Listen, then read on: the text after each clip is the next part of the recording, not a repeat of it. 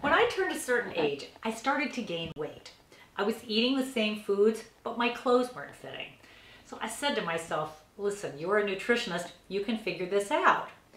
Now I just had another big birthday, and I thought I would share with you how I turned things around. First of all, I started exercising or doing something active pretty much every day, and I shifted my emphasis away from cardio toward more weight training. I do a little bit of both.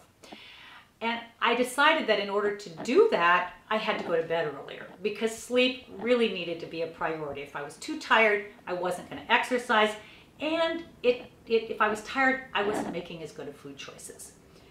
I stopped eating after dinner, and I tried not to eat anything a couple, 2 or 3 hours before bedtime because our metabolism is less efficient at night than it is earlier in the day.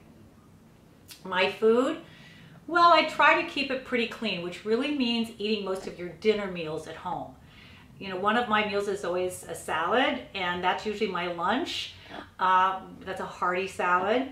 And I try to keep my wine to 1 glass a night instead of 2. And I emphasize vegetables. I always had, but I put more of an emphasis and tried to be more creative. Like I might turn this broccoli into a soup tonight. I'll saute it with some onions and add some chicken stock and puree it in a blender and add that to the rest of my meal. I decided to eat dessert a couple times a week instead of every night.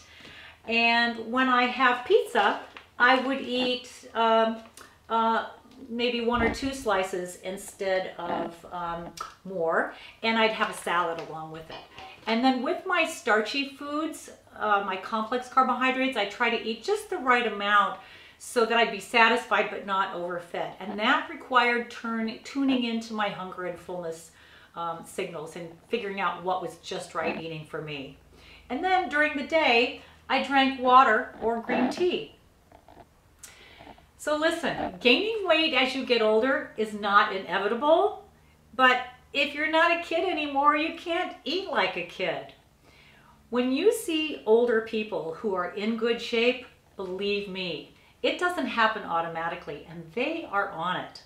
But the payoff is huge, and that is smart eating.